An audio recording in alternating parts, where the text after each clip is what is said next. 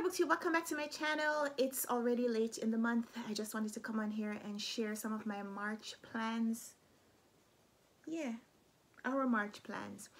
I'm gonna tell you some of the books that are on my TBR for March, but more than that, we're going to Jamaica in a few days, and we're gonna be in Jamaica for 10 days. I don't know how much reading I'm gonna get done, but all of these are books that I kind of need to read in March, so this is pretty much a set TBR. I have a few books that I have to read for review. Salty Bittersweet by Mira Cuevas, Here for It by R.R. Thomas. This is essays that I started reading. Oh, I'm sorry, I should tell you. This is a YA novel that I got from the publishers. This is from Blink YA Publishers, and I talked about this in my haul. I also got Here for It by R.R. Thomas. These are essays from a pretty funny writer, and I started reading this one in February, so I'm sure I'm going to be finished this one this week.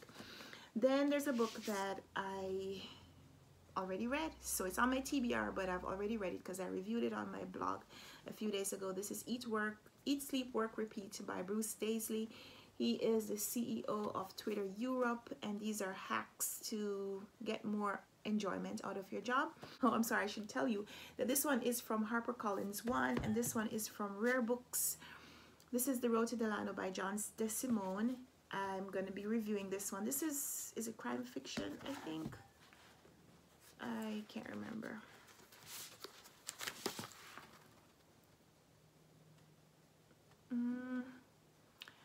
This one is, the synopsis says, a high school senior, Jack Duncan, dreams of playing college baseball and leaving the political turmoil of the agricultural town Delano behind. Ever since his father, a grape grower, died 10 years earlier, he suspected that his mother has been hiding the truth from him about the suspicious circumstances surrounding the death.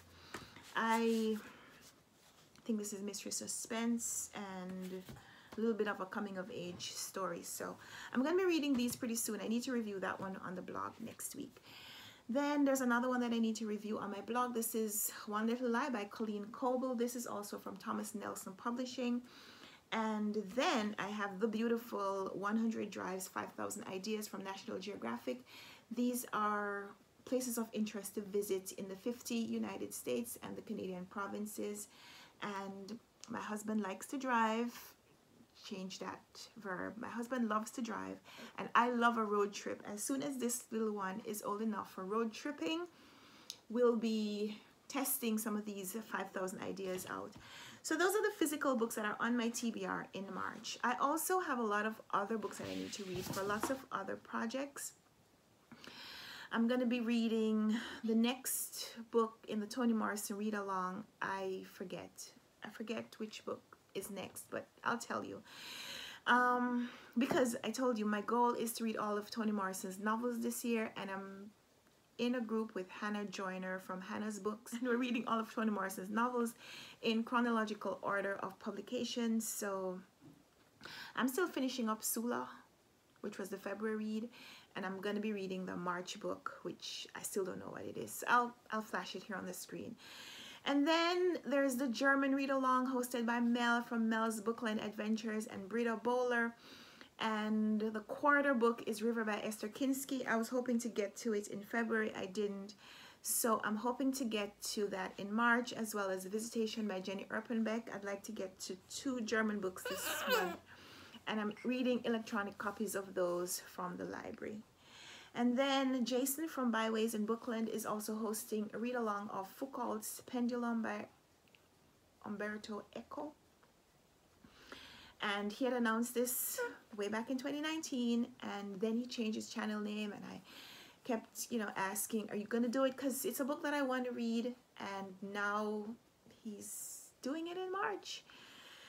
And even though it's probably the worst possible time in terms of reading, I want to participate. So I'm going to be getting a copy. I don't have it yet, which is weird because I've been talking about the book for so long. You would think that I would have bought it by now. But I haven't been to a bookstore in a while, man. She hasn't been to a bookstore yet.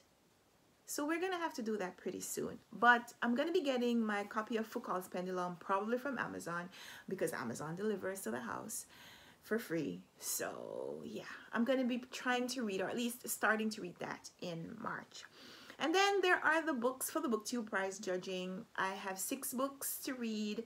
I've finished 2. I'm in the process of 2 others, and I have 2 full books to read. So 4 books to finish for the BookTube prize judging in March. And those are the books that I need to read. Like I said, I'm also going to Jamaica, and I'm assuming that there's going to be at least one book that I'm going to find at my, not really my childhood home, but the home where my parents live now and that I lived for a couple of years while I was an adult. I'm thinking that there are going to be some books that I'm going to find that I'm just going to want to devour while I'm there. So more on that later, but for now, this is my March TBR plans. And I told you we're going on a trip, and okay, so I wanted to do a Memento Mori month. Memento Mori is, well, it has a lot of meanings. There's, of course, Memento Mori from BookTube with Adam, and he took the name for his channel from a book by Muriel Sparks, which I haven't read. But Muriel Sparks, of course, adopted the title from what language is that? Is that French? Latin? It's a saying. Memento Mori means remember you will die.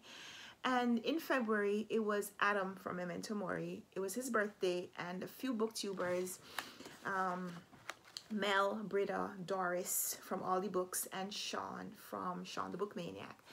They are his friends, and they made an announcement of a read-along / readathon / bingo card that we could participate in to celebrate Adam's birthday. And I downloaded the bingo card, and I planned to do some vlogging to show you how I was going to meet those challenges, but February is just busy. And so I didn't get to it. And so I thought about making March just a Memento Mori focused month. So the fact that I'm going back home to visit my family, and I'm going to be seeing things and people and thinking about things that I probably haven't thought about in a long time, because it's been a while since I've been to Jamaica. I just thought it would be the right time maybe to focus on, you know, the fact that we're not going to live forever. Taking the time to do some of the things that we want to do, just because life doesn't last forever, man. So I'm doing Memento Mori. March is my Memento Mori month. And remember you will die, but I'm translating it to remember to live. So March is Memento Mori month. I should have made this announcement last week that I'm going to be doing that, but you know, this little one, she demands a lot of my time. And of course, we've been trying to get ready for a trip, and yeah, she does this. In the youth group that I work with at my church, we volunteer on Sundays, and pretty much all weekend, but it also takes some of my time during the week, so it's more than just a weekend event. In any case, the kids are learning drum corps skills, and so she's been watching them. She's been watching them learn to play the snare drum, and yeah, she has started to do this, and I think it is because she's trying to get into the drum corps. You want to be the youngest snare player in the drum corps? I think so. So she's been practicing. The drum instructor keeps saying, remember to practice, and I think this is her practicing. So we have a lot going on over here. Those are the books. Those are the life plans. Gonna have some vlogs on the channel. I'm gonna be vlogging my trip to Jamaica. We probably won't go to the beach just because, you know, she's young and we have to try to keep her away from mosquitoes and things like that. So I'm not a huge, besides, we're not a huge beach family, but we will probably stop at the beach at least once. But I'm looking forward to seeing my family and people that I counted as friends and haven't spoken to in a decade. So I'm looking forward to sharing all of that with you. So I hope you will stay with me.